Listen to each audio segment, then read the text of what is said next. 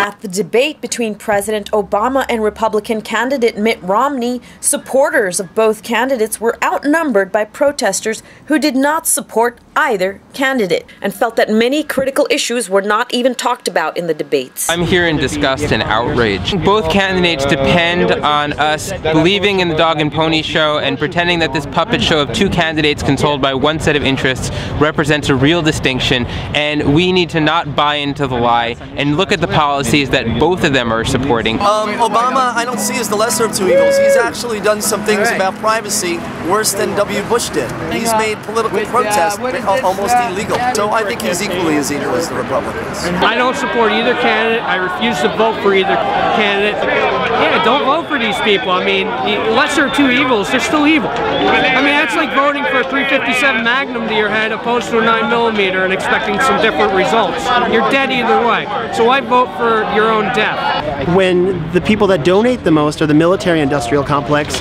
you get things like wars overseas. When it comes to foreign policy, when it comes to war, the AIPAC and the Israeli lobby is definitely pushing for a war with Iran, and that same type of influence is going to affect both parties, whether it be President Obama if he gets reelected or a candidate Romney. And so I think that people should be weary of the political process that we have and what funds the political process.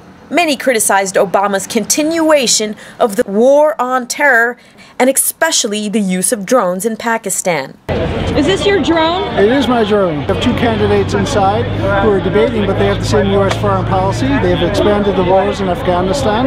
They're flying drones over Pakistan, killing innocent civilians, over Yemen, Iraq. Obama has expanded the use of drones. So we're out here tonight protesting the use of drones. When I asked who or what interests the candidates really represented, I was told Goldman Sachs, AT&T, Bank of America, JP Morgan Chase, and the like. Corporate interest. And it's the money and the politics. The money, we need to get the money out of the politics. And the debates has been hijacked, and this is a shame. We have two parties and two candidates that only support the 1%. Neither represents us when it comes to fighting for fairer trade policies that will work for the people of the U.S. and will work for the people of the world. Here at the presidential debates between President Obama and Mitt Romney, many protesters are unhappy that they have to choose between candidates that they see as owned by large corporations and banks and not truly representing the interests of the working people, and want a real choice. This is Priya Reddy for IRINN in New York.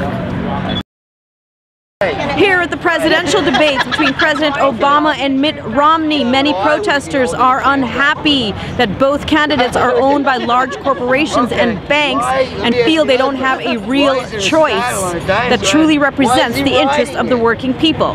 This is Priya Reddy in New York. Shabbat Haba.